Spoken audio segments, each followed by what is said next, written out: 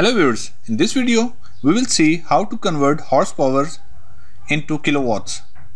So most of the power rating is given in horsepower, and in order to calculate the current of the machine we first have to find the kilowatts of that machine, and then by using the kilowatt we can easily calculate the current.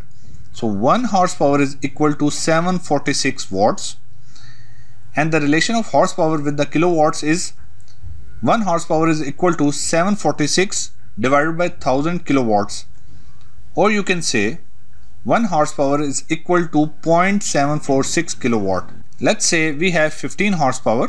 We have to multiply 15 with 0.746 in order to calculate the kilowatts, and the result comes out to be 11 kilowatts.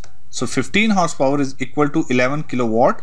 So whatever the value of the horsepower is, you just simply multiply that value with 0.746 in order to convert that horsepower into kilowatts.